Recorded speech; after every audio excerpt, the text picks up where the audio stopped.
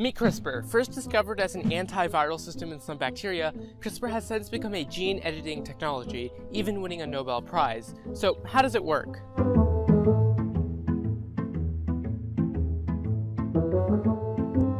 To edit DNA, we first need something to cut it, and luckily we can hire Cas9, who is an excellent fit. Cas9 is an enzyme and he's really good at chopping up DNA. There's just one slight problem. Cas9 doesn't know where to make the slice, but luckily we can give him something called guide RNA, a picture of the complement to the DNA sequence he's looking for. Cas9 subsequently attaches the guide RNA to himself, which allows him to detect the specific sequences we want. After finding the location with the matching DNA sequence, he'll then do his job and make a double-stranded break to the DNA.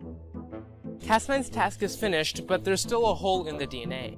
Now remember, this is happening inside of a cell, which will quickly recognize the damage and swiftly try to fix it. The cell can attempt to use non-homologous end joining, which is just joining the ends together. This is highly error-prone, however, so the gene is usually just turned off, effectively deleting that code. Alternatively, the cell can use homology-directed repair, which is like a construction company. Scientists can give blueprints to the cell through Cas9. The cell will then attempt to rebuild that segment using the provided instructions, essentially allowing us to add completely new code or even edit existing DNA. But wait a moment, isn't editing DNA kind of unethical?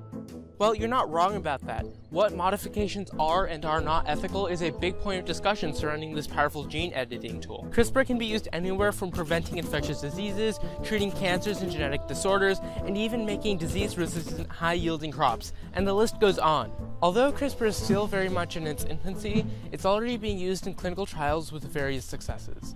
CRISPR is a prime example of nature meeting technology, and that's the beauty of science, turning the seemingly impossible into a reality.